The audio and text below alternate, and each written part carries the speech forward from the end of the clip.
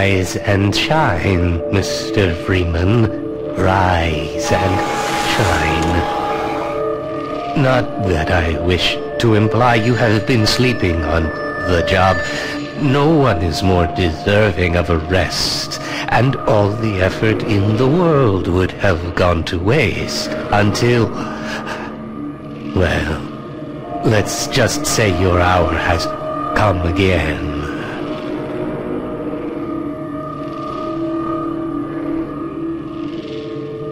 The right man in the wrong place can make all the difference in the world.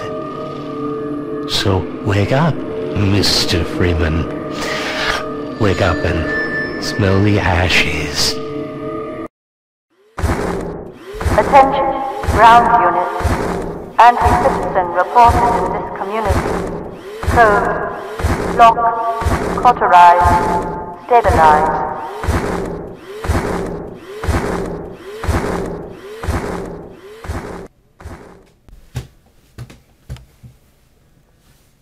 Are they gone? Good, I think they're gone. Sorry about that. The Combine have kind of been trying to kill me since I made a run for it out of City 17 a few days ago. Now you might be wondering to yourself why I had to make a run for it. See, Half-Life 2 just turned 10 years old, and I decided, in honor of the occasion, I was going to give the game a little run-through. Problem is, the Combine aren't big fans of the game, seeing as how it's an entire game built around killing them. But that wasn't about to stop me, and that is exactly what we are going to do today. We are taking a look back at Half-Life 2. So on its surface, Half-Life 2 looks more or less like a typical first-person shooter.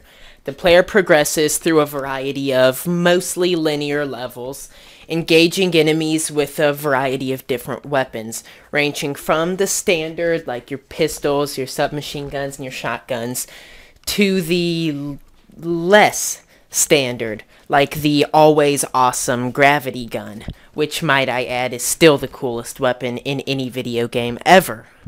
Along the way, the player would be presented with a handful of mostly physics-based puzzles, a couple of driving segments, and obviously narrative exposition, which was pretty unique for the time given that none of it ever took the player to a cutscene.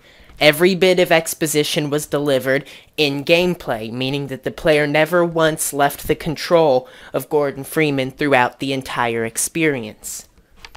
Now, if all of that sounds like pretty standard fare, that's because it is. And it is the standard because of Half-Life 2.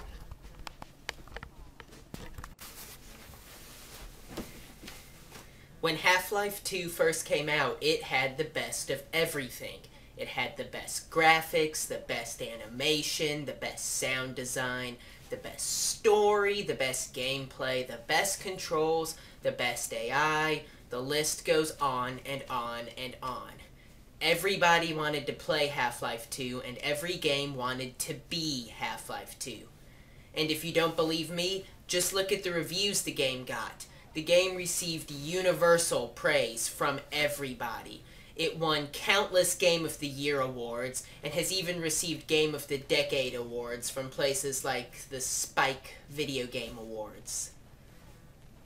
When it came out, Half-Life 2 was it. It had everything, it did everything, and everybody loved it. So yeah, we've already established that people loved Half-Life 2. So the question now becomes, why did people love Half-Life 2? What was it about this game that was so special that made it stand out from all the other games coming out at the time? The answer is, there really is no one answer to that question. Everybody you ask will probably tell you a different thing. For some, it's as simple as just loving the gravity gun. For others, they fell in love with the world and the characters and the story. Others thought the game's physics-based puzzle solving and combat were a lot of fun. Still others thought that the Source engine was groundbreaking. Others would point to levels like Ravenholm as an example of the game's excellent pacing and atmosphere. And truth be told, that pretty much gives you the answer you need. Everything about Half-Life 2 could be used as an example for why this game was such a big deal when it came out. You ask someone what's the best part about Half-Life 2, the answer they're going to give you is probably something along the lines of, pick one, because any part of it could be the best part of Half-Life 2. And there are very, very few games that get to lay claim to something like that. But surely the game can't be that excellent. Its greatness has to have been exaggerated, right? After all, people always look back on things as being better than they actually were. Truth be told, Half-Life 2 deserves all the praise it gets, but the sentiment is understandable. See, Half-Life 2 can suffer a bit from Seinfeld isn't funny, if you're familiar with the TV tropes page, in the sense that Half-Life 2 pioneered so many things that have since become standard convention in first-person shooters, to the point that going back and playing Half-Life 2 now, it can feel a little bit formulaic or even cliched at times, because all the things it introduced that were so revolutionary at the time have since become standard fare, nothing all that special. But really, even that is ultimately still a testament to just how good Half-Life 2 really was, that so much of the game has become standard fare in first-person shooters nowadays just speaks to how good it really was and how important this game really was when it released. Well, I think that about does it for this video. As always, I am Aldman98. Let me know what you thought of this video in the comments down below. As always, I hope you guys enjoyed.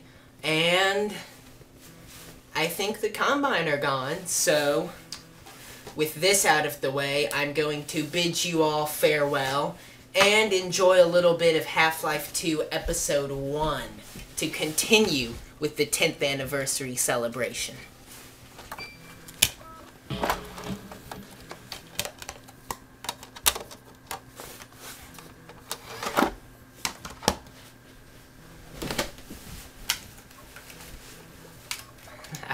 Let's go. Individual, you are charged with capital malcompliance. Anti-citizen status approved. Oh, son of a...